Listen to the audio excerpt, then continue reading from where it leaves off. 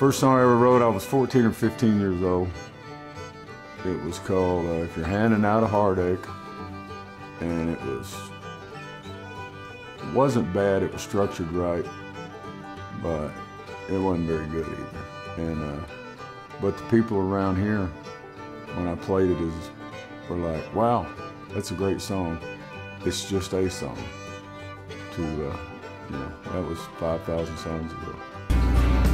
Hey, in case no one's told you, growing up is a bitch. Country music legend Toby Keith passed away yesterday after being diagnosed with stomach cancer.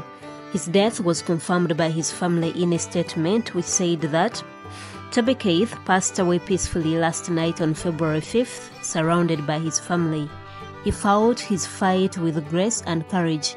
Please respect the privacy of his family at this time. Keith was diagnosed with cancer in 2021, forcing him to take a break from recording new music and performing live.